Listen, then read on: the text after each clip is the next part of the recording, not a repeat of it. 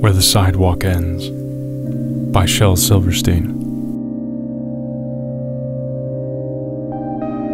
There is a place where the sidewalk ends, and before the street begins. And there the grass grows soft and white, and there the sun burns crimson bright. And there the moon-bird rests from his flight, to cool in the peppermint wind.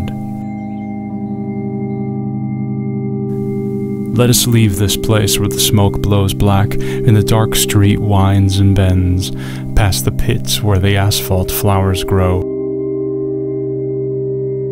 We shall walk with a walk that is measured and slow, and watch where the chalk-white arrows go, to the place where the sidewalk ends.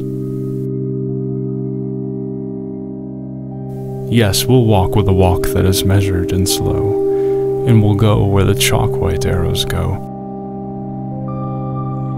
For the children they mark, and the children they know, the place where the sidewalk ends.